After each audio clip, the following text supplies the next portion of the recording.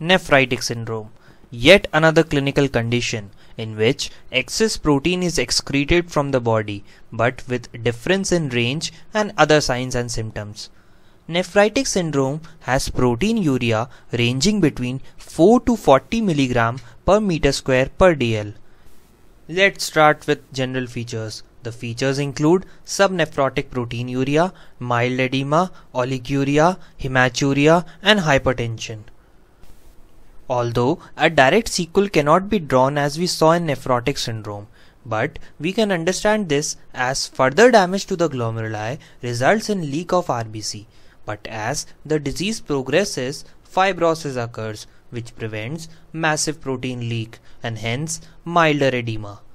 Also, there is decrease in filtration across glomeruli, hence causing oliguria, which provides feedback for RAS activation to increase GFR, resulting in increased blood pressure. Let's move ahead. Causes of nephritic syndrome.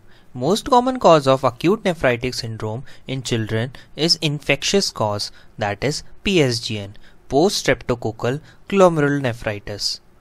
Let's dive into the topic of PSGN. PSGN occurs due to infection caused by group A beta streptococci, involving age group of 5 to 12 years. Boys are affected more than girls. Mechanism of development of PSGN is based on type 3 hypersensitivity reaction, which involves immune complex deposition, and later the complement system gets activated, leading to inflammatory response, hence damaging the glomeruli.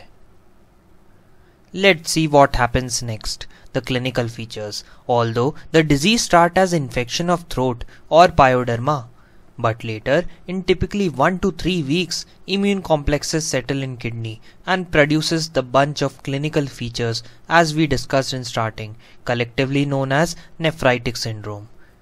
I would like to highlight the importance of the time period involved, as it is seen that if the nephritic syndrome occurs in less than 1 week of infection, then usually IgA nephropathy is considered as the cause, but as it crosses the 1 week, we shift to PSGN, as it is rare for the cases of IgA nephropathy to develop after a week. We take help of the latent period, as the sign and the symptoms of PSGN and IgA nephropathy are almost the same as we discussed. Hence, it is important to consider this latent period in the history of the patient. Yes, you are thinking right. The biological markers are more definitive in differentiating, but we are talking on the clinical grounds here.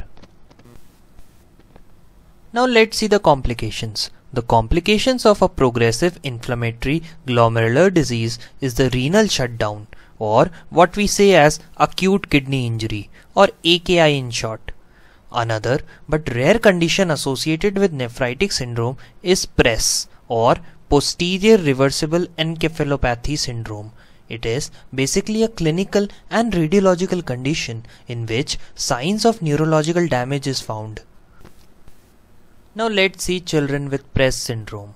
Children with PRES syndrome may develop confusion, ataxia, nystagmus, hypertension, or mild increase in ICP. Although the exact pathophysiology of PRES isn't known, some consider it to be related with hypertensive encephalopathy, some consider it to be due to deposition of immune complexes in the circle of Willis, etc. One must note that posterior reversible encephalopathy syndrome is more associated with patients under calcineurin inhibitors or with the history of heart, liver or kidney problems or the transplantations. Now let's see the investigations. The investigation in PSGN are TLC, ESR, CRP, all are increased. ASO or anti-streptolysin O test showing rising titer, anti-DNase B also increased, and the serum C4 level, which is decreased initially but rapidly returns to normal.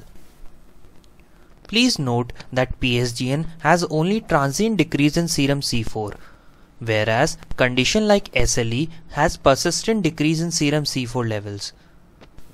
The gold standard investigation remains the biopsy only. Let's finally come to the treatment. Although we have covered so much about nephritic syndrome, but the treatment is simple and straight for PSGN, that is, wait and watch.